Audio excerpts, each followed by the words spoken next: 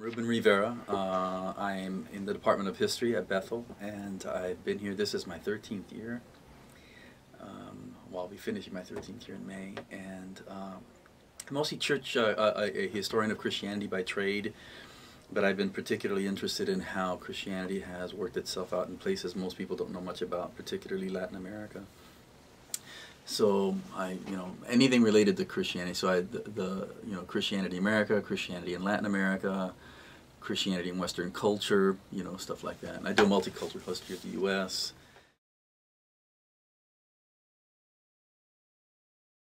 When I think of culturally responsive instruction, I think culturally responsive or culturally inclusive. I think of a bunch of things. Some things that it's not, some things that it is. For example, I think that some people sometimes look down on that. I don't think that it's just like meaningless relativism, for example. It isn't just an attempt to see all kind of cultural value systems as of equal value and worth. It is an attempt. I don't think it is a dumbing down. That sometimes some folks think it's, well, you're leaving the really intellectual good stuff for emotional, affective kinds of things. I think part of it is, for me, it's what it is an attempt as a historian. So I'm going to talk about this stuff as I see it as a historian, as a Christian, and as a Latino, because I know that I bring all kinds of things into this educational enterprise. So as a historian, it's an attempt to account for the multicultural reality of the world. It was funny because for a while you used to have to defend that somehow as if you were doing something unusual. Saying, no, I mean, this is the historical enterprise. You're attempting to account for something that is far more complete. You're attempting to add more chapters to the book. So something that's accountable to the multicultural reality. I think for me it's also an attempt to understand, kind of the characteristics, the challenges, the contributions of different cultures, and not just kind of the American meta-narrative.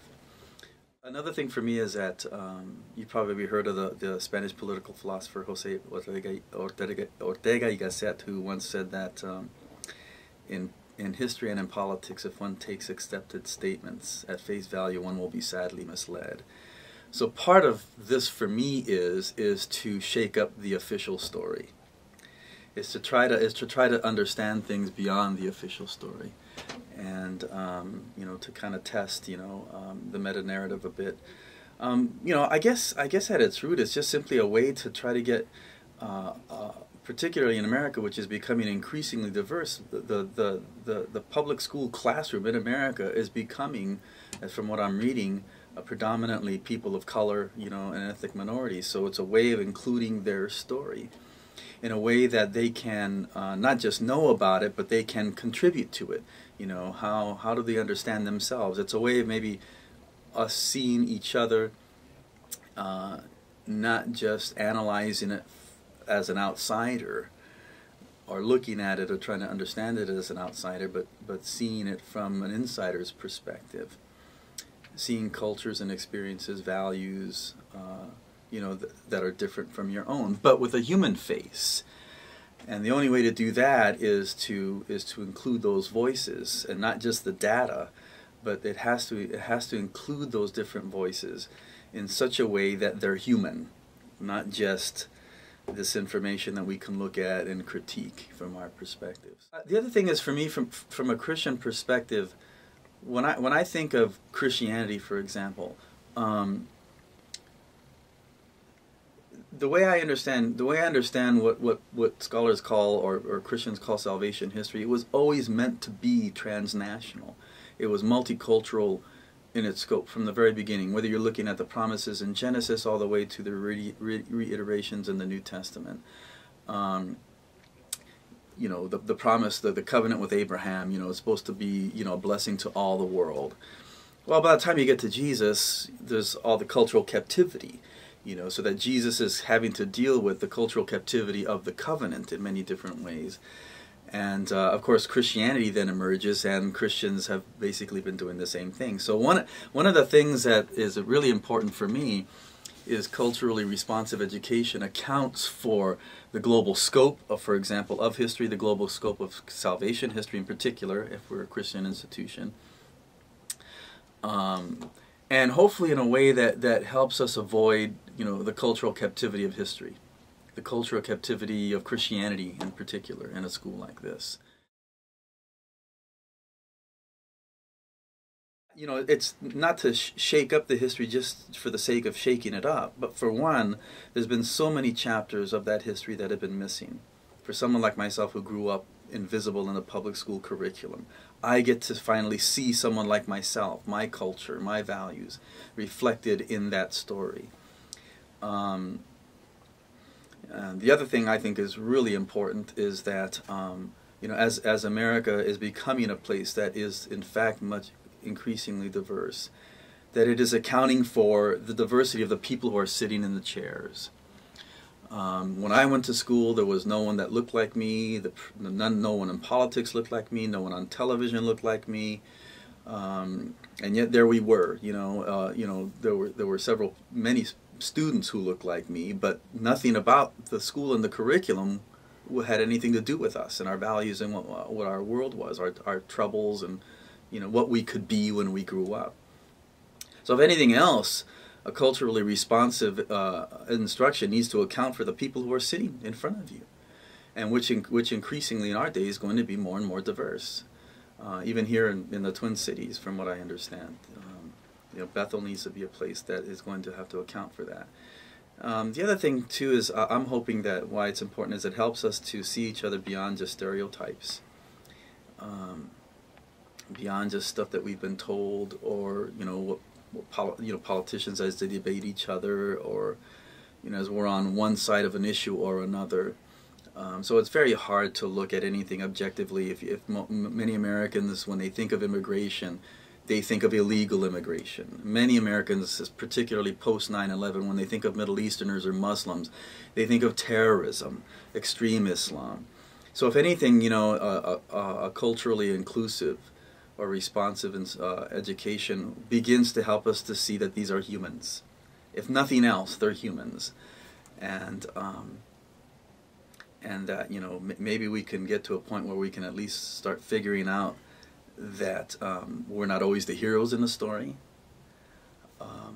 That there are many contributions, religious contributions, I don't know, artistic, whatever, that come from places and people other than just myself. So for me, one of the main things I try to do is to get students to see that these are humans we're talking about, even though they're different from you.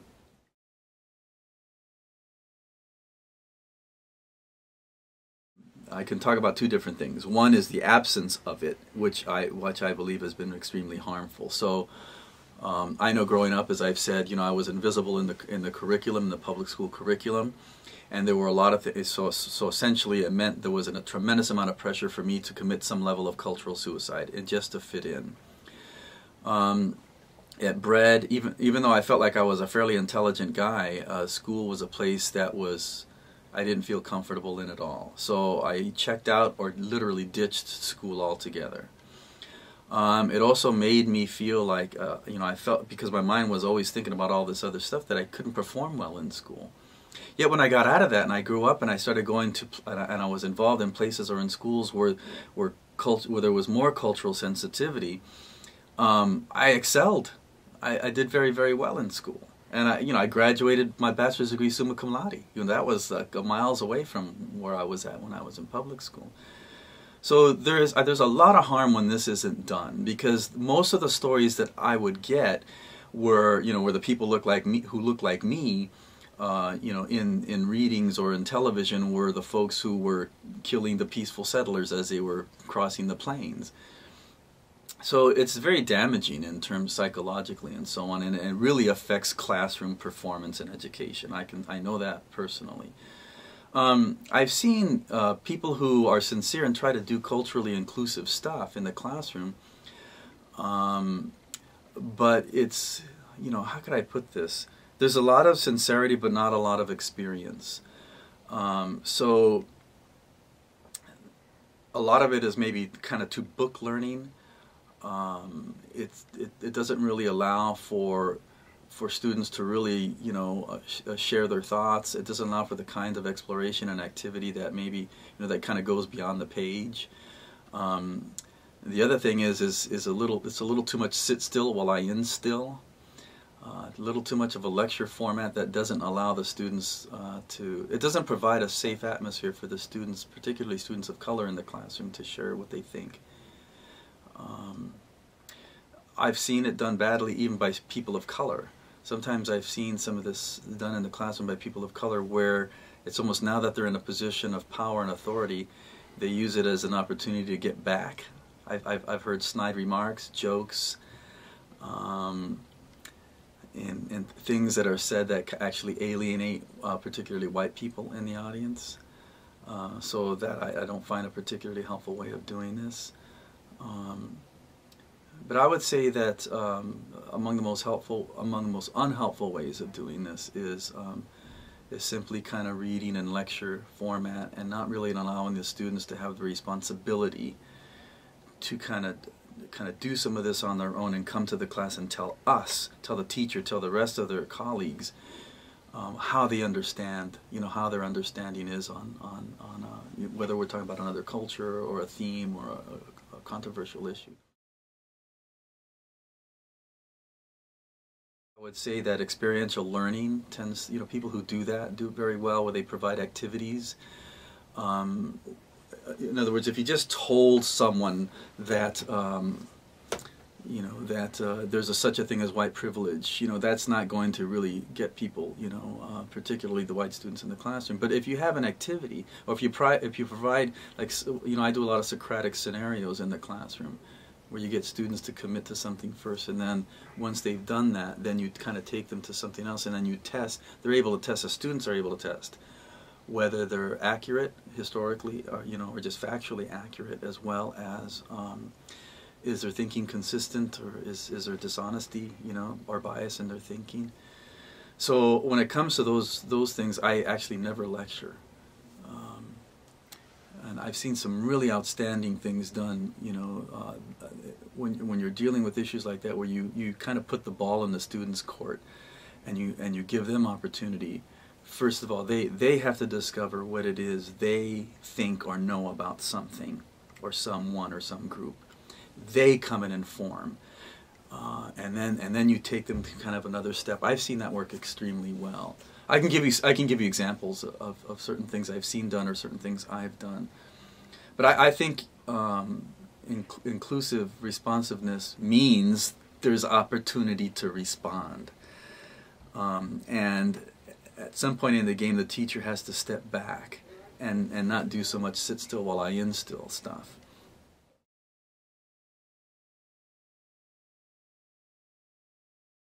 I try to make sure, first of all, that the curriculum is inclusive.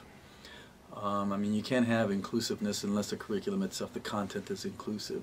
I also try to, from the very beginning, try to create an atmosphere where it's comfortable to talk about uncomfortable issues.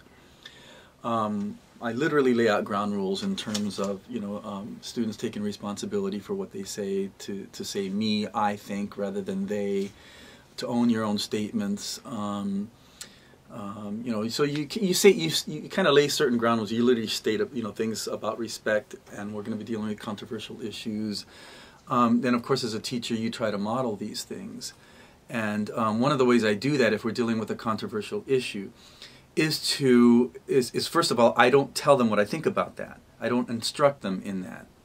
They're supposed to research and find that stuff for themselves, and I'll let them. There are some readings or films that I have, but ultimately I say you can use any resource you want to come to what you think about something and what you end up, what side of an issue you end up on.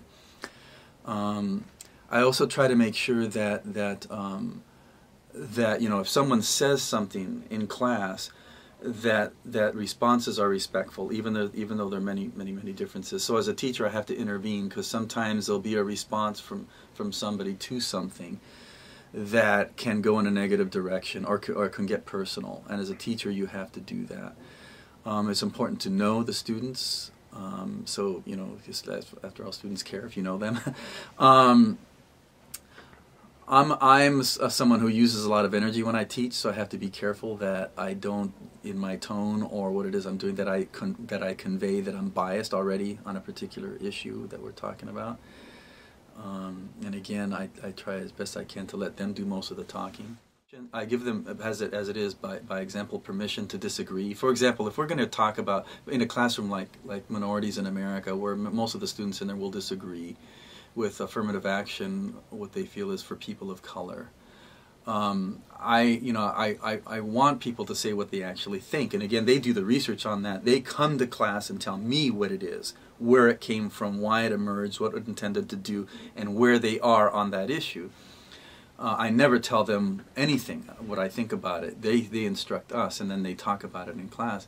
But I will let them know that so that they feel safe that they can talk or disagree. Say, I just say, just to let you know from the very beginning, there are some things I don't like about it either.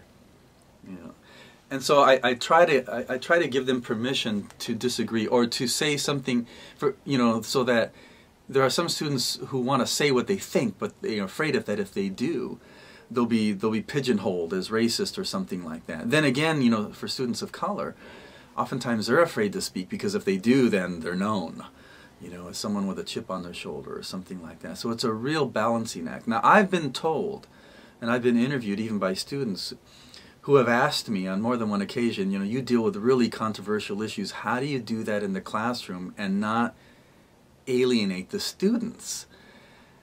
And I say, well, as I said, the first thing I try to do is I try not to give them any opportunity to say, well, that's Professor Rivera's opinion, he's just trying to voice his opinion on us. They can't say that because I haven't told them what I think about it. And I try to make them responsible to articulate what they think about something. And then create a dialogue in the classroom so that people can honestly... And another way you can do that is, for example, if you're dealing with a controversial issue, is you don't divide them up between, say, people of color and whites. You just divide it up between kind of the two major sides. And it doesn't matter. And there might be people of color and white people on either side of that particular issue or debate. And that way it doesn't get polarized along, kind of racial lines or gender lines or anything like that. Or I'll have them do an assignment where they have to take the opposing position, that whatever that is, so they already have an idea of what their position and opinion is on a particular thing. And I say, well, your job is to present the best argument possible for the opposing side. That has worked. I've had students tell me, I have never thought about it this way until then. And I realize now that the other side has some really good arguments or something like that. So. And you have to intervene. I intervene a lot. I try as best I can by modeling that it's okay to talk, and that this might be the safest place some of us will ever have to do this again. And from what I've been getting, when I first started teaching, I think I had some student assessments that would say, well, you can't really say what you think in a classroom like this. But it's been years, I think, since I've heard anything like that.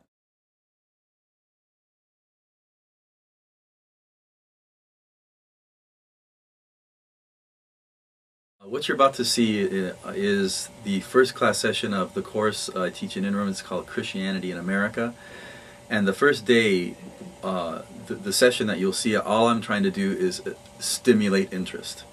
So the questions I asked are designed I'm not looking for correct answers or anything like that. I'm trying to challenge them to think, what do you think about when you think of Mormons? What do you, as a Christian, how do you deal with topics? So that's all that was designed to do, because the next thing I get into is historiography, and we try to look at, how has the history of Christianity typically been done, what's been left out, and why.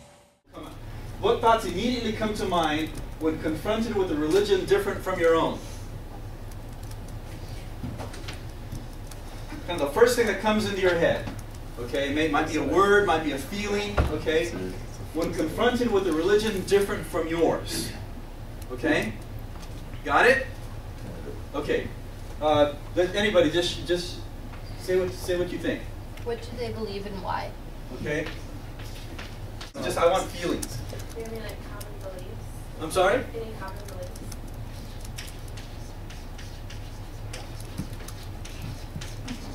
Okay, good. Yes. Charlie? How is their worldview affected by their religion? How's it different from mine?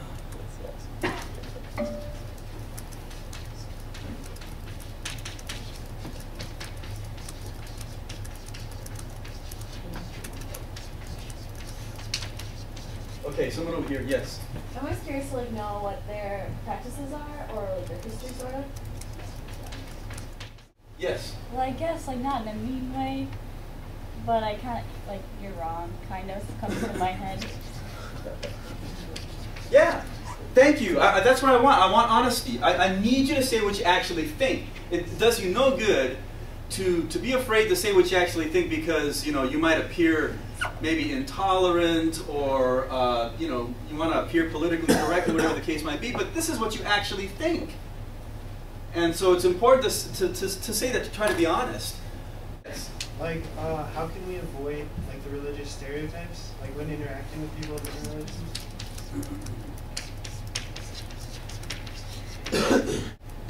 Why? Well, I mean, why do you say this? Well, like I feel like when you're like interacting with someone of like a different religion, like there's a lot of stereotypes out there, and you kind of want to show them that like it's not all true. That What's the danger of just seeing other faiths in stereotypes? Yes. What if you just want to learn more? Go on the stereotype thing. What if you just want to learn more about their culture? Yeah. But you still think yours is right. Like Yeah. fascinated. Yep. Cultures. I mean, if you just know someone else and their faith in stereotypes, what problems arise? They're going to be quick to judge. Yeah, you judge them, and you judge them based on stuff that might not be so accurate. I mean, do you ever feel sometimes as a Christian that today in America that you're being judged or being stereotyped or put in a box that you do not like? How does that feel? Say, no, you don't know me. I'm not. Like if you've seen the recent documentary by Bill Maher, Religulous. Anyone seen this? I might show you some clips of it. And you look at it and just say, that's not me.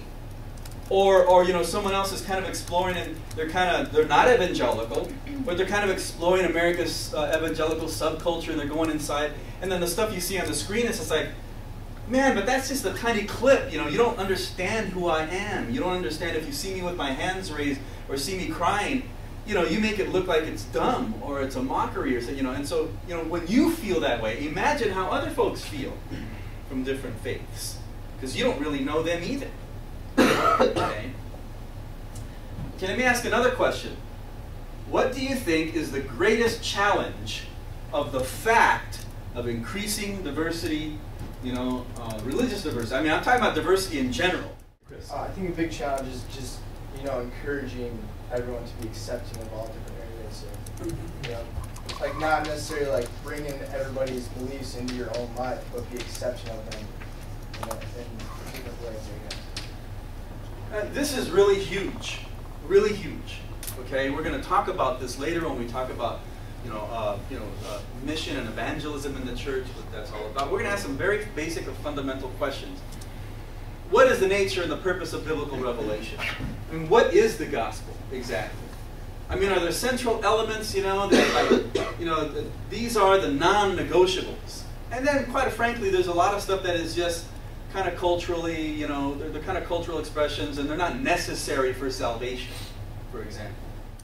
Maybe one of the only absolutes left is tolerance. But tolerance is not always, tolerance is in God. I mean, to tolerate each other doesn't necessarily mean you're going to actually like each other, or maybe inside you're just saying, I mean, you've heard the statement, right? You're supposed to hate the sin but love the sinner. Okay, we're going to talk about that. I think a lot of times people hate the sinner too. But it kind of goes with that assumption that look, I'm not saying all sin and fall short of the glory of God. I get that, but I need to say something about this because I just think it's wrong. Can you do that? Are you free to do that, or are we being pressured not to do that? What's the greatest opportunity? Let's just quickly say a few of these.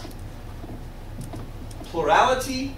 Okay, and the diversity is increasing. There's no way to stop it. It's always been here, but it's increasing.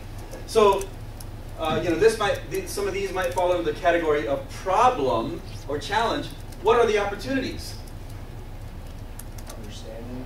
Okay, understanding. I don't have any place to write that. Because, when we understand other religions and what they go through, it kind of strengthens our own faith in a way. Yeah. Because we look at what we look at what they believe and we understand it and we understand why they believe it, but then we come back with our own reasons of why we believe what we believe. It almost strengthens it. Excellent, excellent. We're going to talk more about that too. Yes. My idea kind of goes with this, but it's also like expanding your own ideas after being challenged. Yes. So. And that's one of the reasons why this class, as I said, it is chronological. We will be doing history, but it is largely thematic. We're going to be dealing with controversial issues, things that literally people went over to blows or into war with. And we get the worst, the only thing that's at risk here in this class is a grave. I mean, people literally died and killed over this stuff. We're going to talk about this, and hopefully, you know, one of the things we'll come out with understanding, and hopefully, you know, even a more firm, and not just understanding of the other side, but of ours and who we are. If we can show other people our faith by the way we live differently than others, and then become friends with them and teach them about what we believe, Yes. we are automatically connected into other countries because they will go back to their countries and share with them what they know, which could set the world on fire. Thank you, Christine, for saying that, because one of the we are going to discuss this further, because we're living in a time where Christians and churches are increasingly having to think outside of the box as to how are we going to. I mean, Christianity is 2,000 years old now. It's got a history which for many people is not even that great. If you were to ask most Native Americans to this very day, Christianity, thanks, been there, done that, no thanks. I mean, they don't associate Christianity with much that's good, okay? So the question is, and we don't live in an era, you know, where like, you know, in the Middle Ages where Charlemagne converted the Anglo-Saxons at the point of the sword.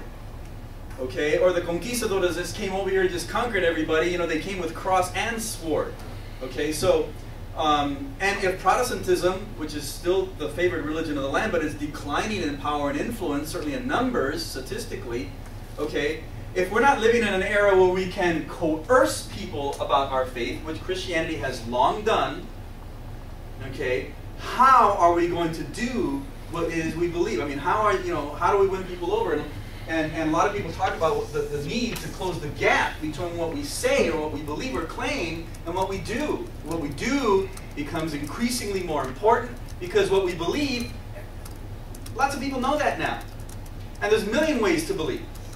I mean, think about it. I ask students sometimes, just half jokingly, so this is kind of tongue-in-cheek, but I ask, you know, what's more incredible and fantastic, the gospel or the Lord of the Rings? Right? I mean, Mormonism, where the God lives on Kolob with 1,000,000 wives, okay, on a planet, you know. You don't know that. You're looking at me with funny looks. We're going to talk about Mormonism later, but you know, and all of us, if you're a Mormon, you know, if you achieve the highest thing that a Mormon can achieve, you'll have your own planet and your own harem, okay. So when you look at someone had said, when you look at some of the other beliefs, you just go, that's weird, okay. Well, what's weird? You know, if you look at the gospel that we preach, or you compare it to the Lord of the Rings, they're both fantastic.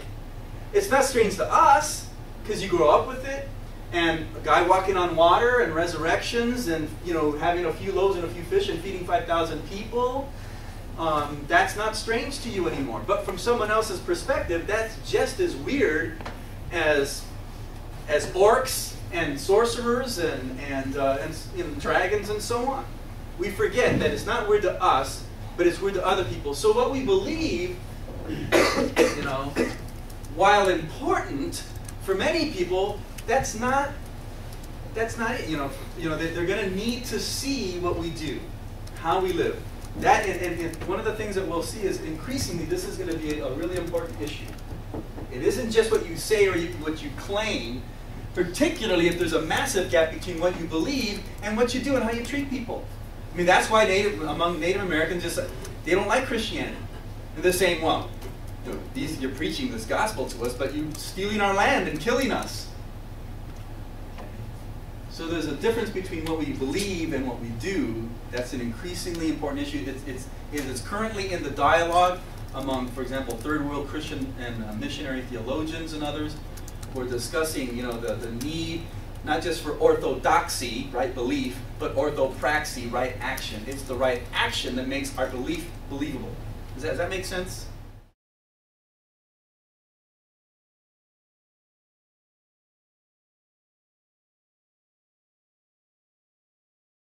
From the responses of students, from the interaction level of the classroom, I think you'll see that most students found it interesting. For one, it dealt with I try to ask questions that I know will be interesting to students. And I believe and I say this kind of half tongue-in-cheek, that I believe students would rather be angry than bored. So what I mean by that is I ask questions I know that they will talk about, if for no other reason that they disagree, that they have a very emotional opinion attached to it. So I asked them questions. You know, many of them are loaded questions, and discussion, you could probably see from the footage, was very interactive, and the entire class went that way. It was quite interactive. But I designed this particular class to be that way.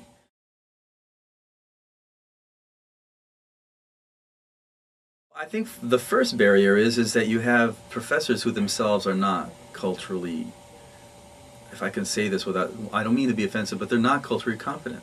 In other words, there's a difference between talking about, for example, I teach a course called Minorities in America.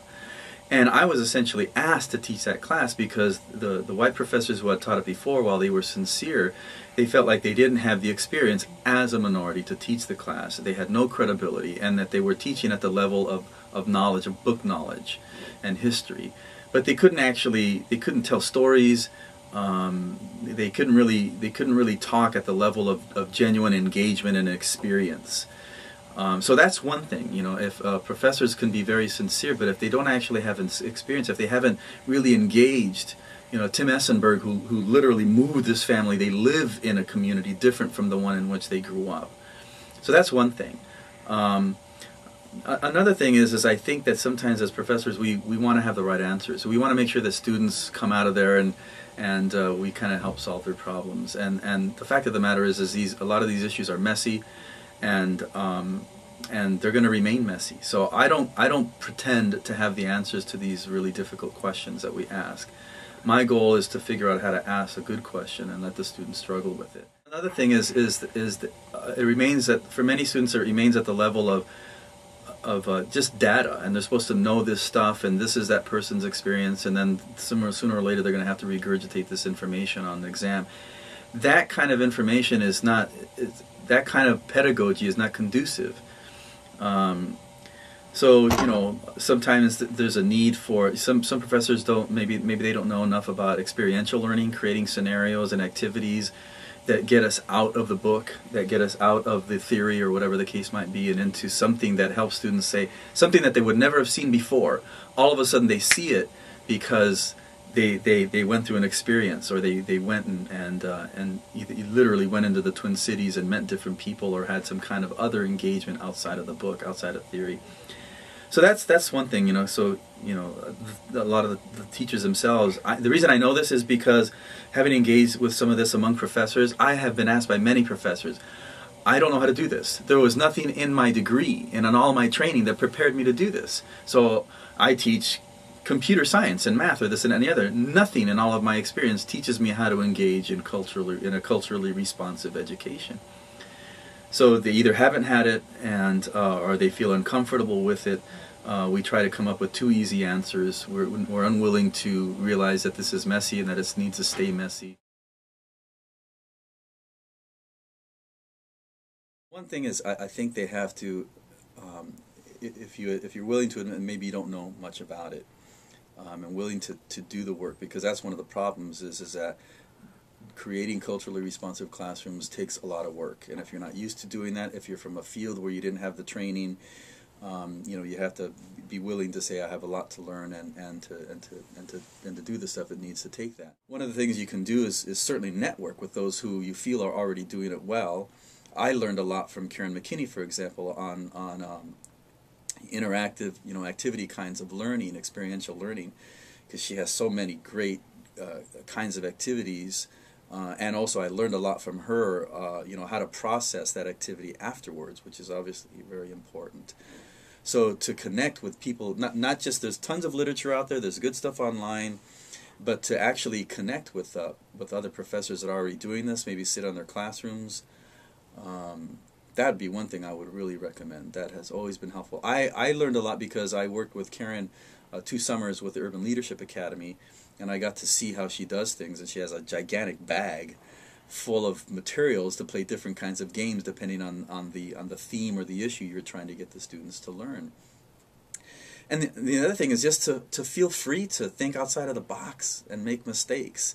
One of the things I've really learned is how to create, is how to ask good questions, stimulating questions, Socratic scenarios that get people thinking from the perspective of someone else's view or someone else's culture that they might not have seen before. Particularly hot button issues that they may have already walked into the class with their opinion already formulated, and it's going to take something else to get them to see the world from that other person's perspective. And you need to do that, especially if you're going to be in education or in medicine or some other kind of service-oriented field. The target group is a people that you really know almost nothing about. So you're going to have to do something in order, just for communication alone, let alone understanding who these people are, what they really need, how you can best serve them. And I think if you know people here at Bethel, for example, that are already doing a good job at that, I know there's people in education, nursing department, and other fields, that people are already doing it and doing it very well. They're known for it. Then a good thing to do would be to connect with them, get ideas from them. I email people and talk to them all the time and said, hey, what do you do for this? Another thing is, I think, is trying to overcome a feeling of threat. I was just thinking about this. I remember when Paulo Freire talks about education as socializing people into the values of the dominant culture. And sometimes we think that if we change something that it's an actual threat to us, either to the meta-narrative we're used to, or we take it personally to the way that we conduct stuff. So that's one thing, being willing to take the risk. You can engage in various forms of education, whatever needs, so that you can play catch up. The other thing is beyond the books, beyond the theory, is you have to create the relationships with the target group. So if you're working with young people, working with students, and the target group that they're going to be working with is a Latino community, then to me it goes without saying that the professor needs to have some kind of connection with that community himself or herself, and need to provide the students some kind of opportunity to engage in that connection, so that you're not just getting it out of books, and that's all well and good. And there's stories, there's ways to help people understand the different culture, but ultimately I think there's no substitute for actual contact. One of the other things I think I was thinking about was that we need to move beyond just the multicultural model, so that people are, again, actually you're not just learning and gaining awareness of different cultures, of their needs, so that you can better serve them and communicate with them, but it has to take place within a context of actual, the word I'm missing, a word is cohabitation, where people are actually engaged in friendship with one another. You're working together. You're actually getting to know one another, so that you're not knowing them simply by what you've heard or what you've read, or even probably the worst of all is just stereotypes.